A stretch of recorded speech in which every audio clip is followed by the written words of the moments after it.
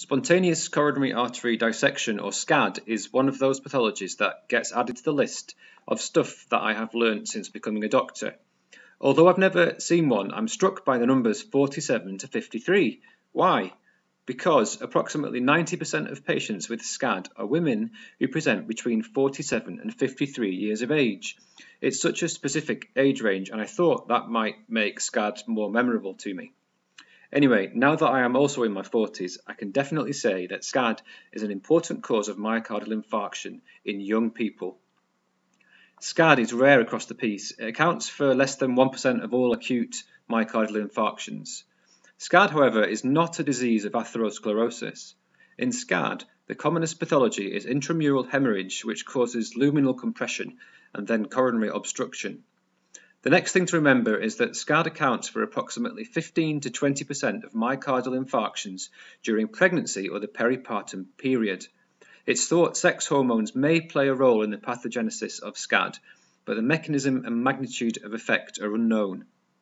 Strenuous physical activity has also been associated with SCAD, as has a type of arteriopathy called fibromuscular dysplasia.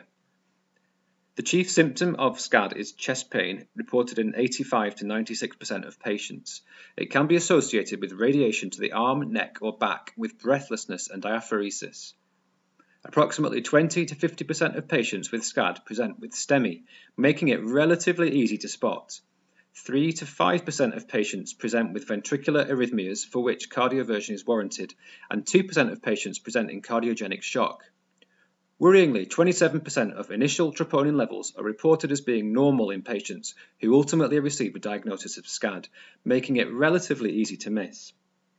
As this chat is more about recognition of SCAD, I'm not going to go into management aspects. However, expert consensus suggests that medical management is preferred over immediate revascularization for patients who are in a clinically stable condition.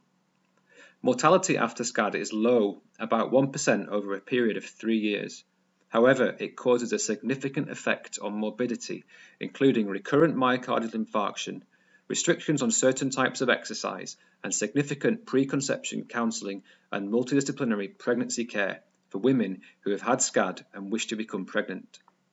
Additionally, migraine headaches, anxiety, depression, and post-traumatic stress disorder commonly occur in patients after SCAD.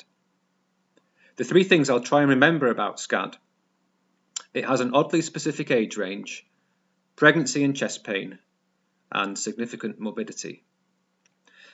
This is an excellent review article that a lot of the information in this talk is from, so have a read if you can.